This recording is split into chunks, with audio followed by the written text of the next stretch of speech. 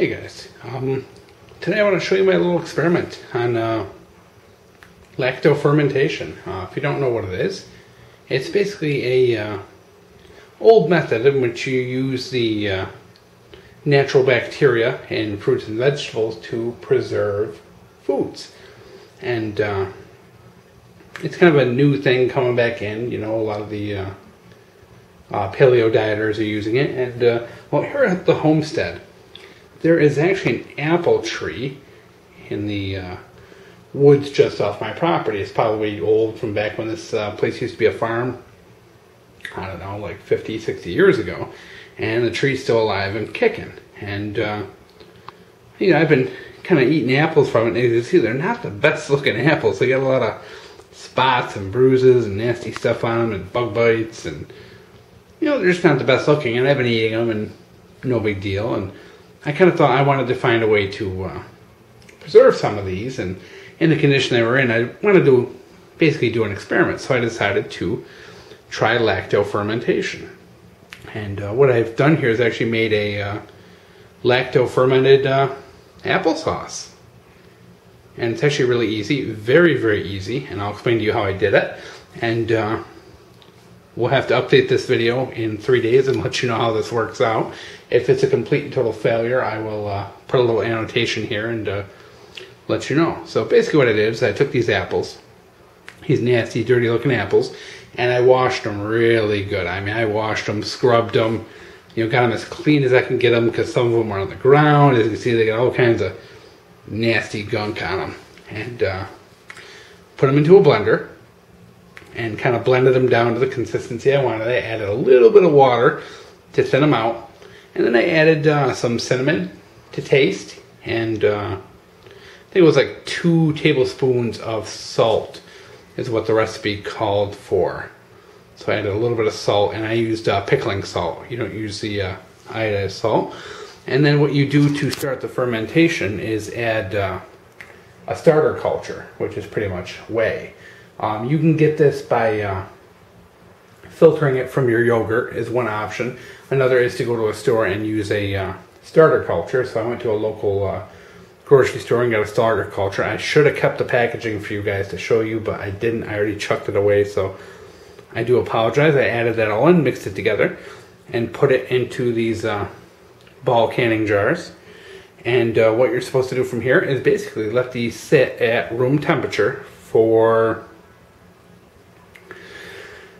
3 days, I guess, and you'll see bubbling and foam and all kinds of fun stuff from fermentation.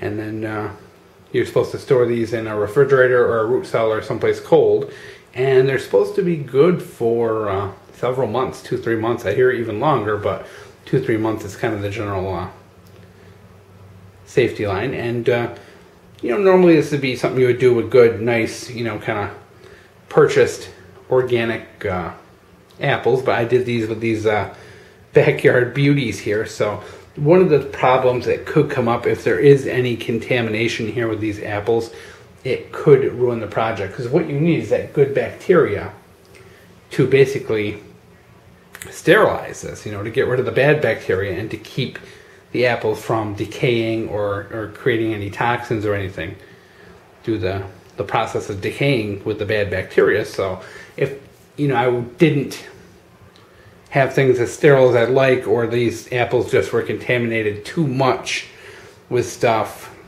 you know, this won't work out. And you'll be able to tell because it'll have an odd decaying smell. It won't smell right. So in 3 days, I'll know. I'll update you guys. And another thing too, guys, these green apples probably are not the best thing to make applesauce out of, but you know what? It's what I had available.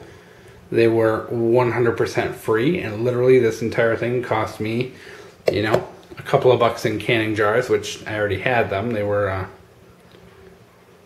you know, they're reused, they're recycled, so it really cost me nothing for those. And then it was, you're looking about a couple of bucks for the starter culture.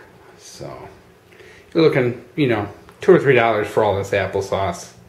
And if I would have bought the culture, or if I would have gotten the whey from straining it from yogurt, it would have been free. So pretty much This is a great way to store apples long term.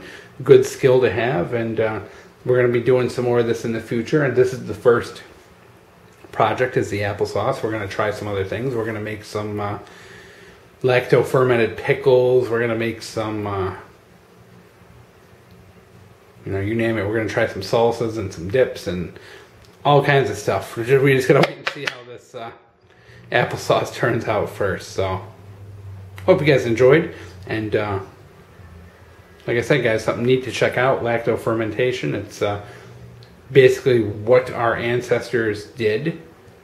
They didn't have fancy canners. They didn't have canning jars and things like that. They fermented this stuff and put it into whatever containers they had available and put it in a root cellar for a couple of months. So this is history on our side.